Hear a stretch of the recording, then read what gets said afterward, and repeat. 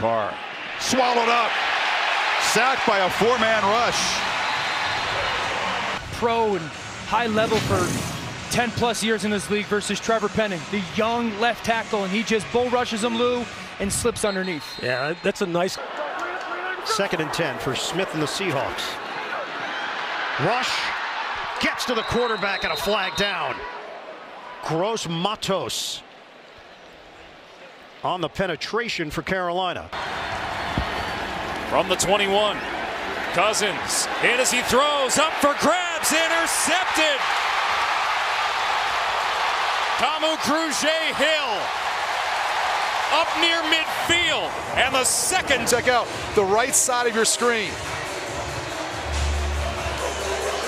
Working against Ed Ingram, the right guard, and it's going to be a pop fly. Two-back set.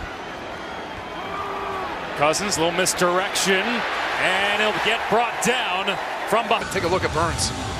Running around the loop, trying to get there in time, and it wasn't Yetur Gross-Matos, so would have.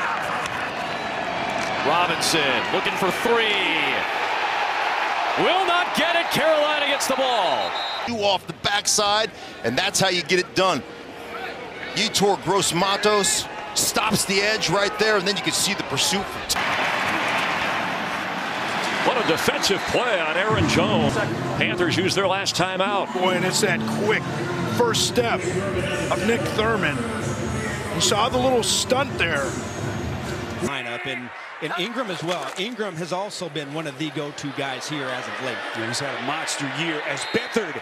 Getting down here in the first quarter as Mayfield is taken down. All around for the Panthers defense. You see Baker Mayfield nowhere to go with the football, smartly protects it, puts 2 hands on it.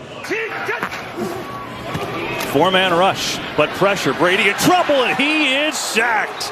Yetur Gross-Matos. Left because they want everyone to turn away from Brian Burns.